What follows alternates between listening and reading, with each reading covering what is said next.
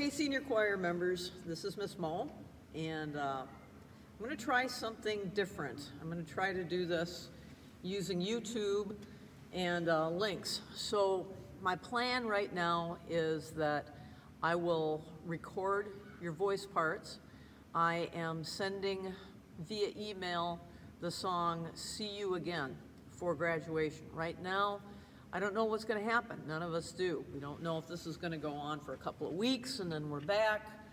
We don't know if it's going to go longer. But my idea is we just keep plugging away, and you're going to be doing a lot of work at home. So for graduation, we are going to sing "See You Again." We have not done it for graduation. We've done it for Pop's concert.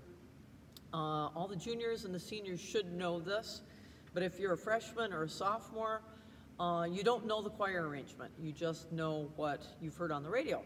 So I'm going to be recording that, not doing a video, but recording it, and that link will be on my web page. Or, yeah, that'll be on my web page. So you will be getting scanned copies of "See You Again." I think that's going to be the easiest way to distribute music, rather than trying to get you paper copies.